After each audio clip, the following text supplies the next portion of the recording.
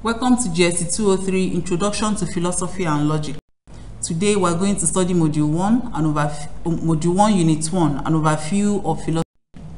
This module is divided into 6 units and it will introduce you to the nitty-gritty in philosophy. Definition and scope of philosophy. This unit will focus on the controversial nature of the definition of philosophy as a discipline, which will include both the layman and academic understanding of the term.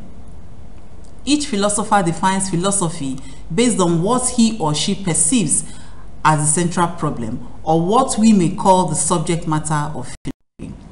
Various conceptions of philosophy. Some of the definitions are discussed under the following conceptions: under laborer conception, the master scientist conception, clarification of concepts, love of wisdom, the search for truth. Master scientist's conception of philosophy is itself the result of philosophical doctrine that sees knowledge as exclusively depending on sense experience. In more recent times, this philosophical doctrine has come to be known as scientism. This conception repudiates knowledge that is not based on scientific method of inquiry.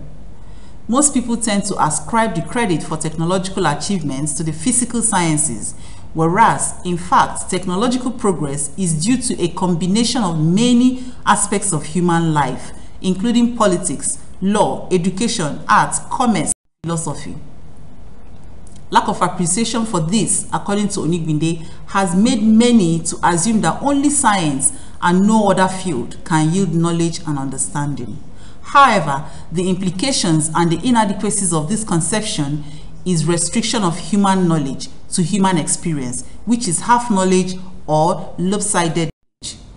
Clarification of concepts.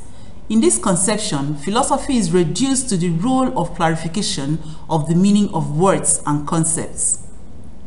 To the advocates of this conception, the function of philosophy is to clarify the meaning of words. Love of wisdom. The word philosophy comes from the Greek words philos, philia, philen, which means friend, love, to love, and sophia, which means wisdom. Philosophy includes both the seeking of wisdom and the wisdom that is sought. The search for truth.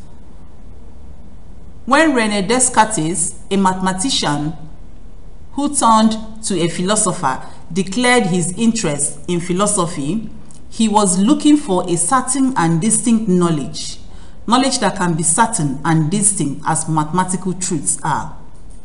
The philosopher's superiority lies in his constant disposition to spurn fame and profits and go for the truth.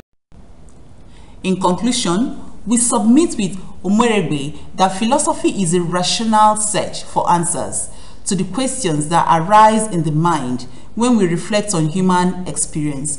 It is also a rational search for answers to the basic questions about the ultimate meaning of reality and of human life.